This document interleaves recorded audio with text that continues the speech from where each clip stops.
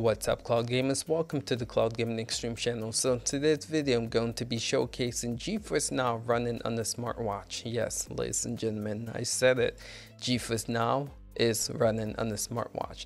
Now this is the Cuspid Prime 2. This is a full Android smartwatch. So what this means is this has a Google Play Store in here to where you can download applications. So I have Geforce Now downloaded, I have Google Stadia, I have xCloud downloaded, and so with that I can just get right into playing any cloud gaming service I want, or platform if you want to call it that. So today's video though is going to be showcasing Geforce Now. I'm going to show you guys some games running on here like Cyberpunk and Assasins Creed Valhalla.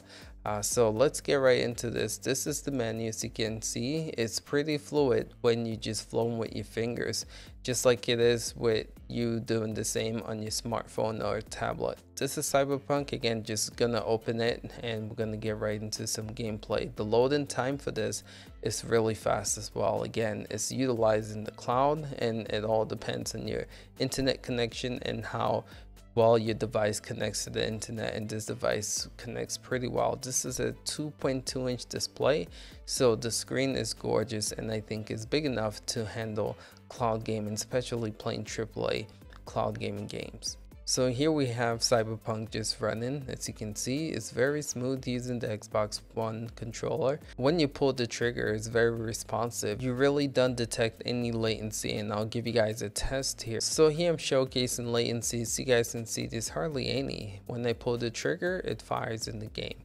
So again, just want to showcase Cyberpunk for you guys running on this smartwatch and Geforce Now.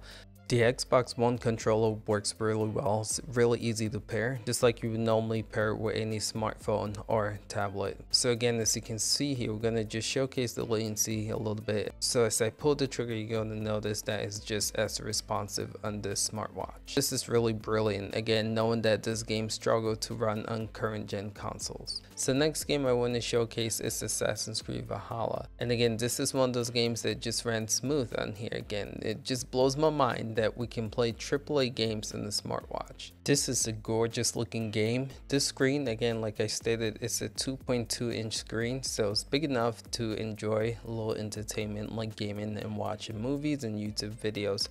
Now let's get into this gameplay, and I want you guys to see something, because on my smartwatch it actually looks a lot better than it does in this video. My camera was struggling to capture the visuals the way it looked on my smartwatch, so I just want to give you guys a heads up. It actually looks a lot better than what you're seeing right now. But this game runs smooth on here, and you're gonna see based on the gameplay that I'm showcasing here. This is a good way for you to catch up on gaming easily on your lunch break. If you feel like you have extra time to kill, you can just pull out your smartwatch, just prop it up like this, and get some quick gaming sessions in. This runs really well, and I was really blown away and shocked by how well this ran. But I feel like some people can benefit by having a smartwatch that cloud games.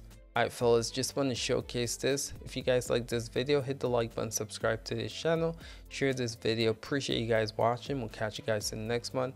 But before I go, you gotta let me know, do you guys actually plan on purchasing the smartwatch to cloud game? Do you guys actually see yourself cloud gaming on the smartwatch? I'm curious to know, so let me know in the comments below. Alright fellas, again, appreciate you guys. We'll catch you guys in the next one. Peace out.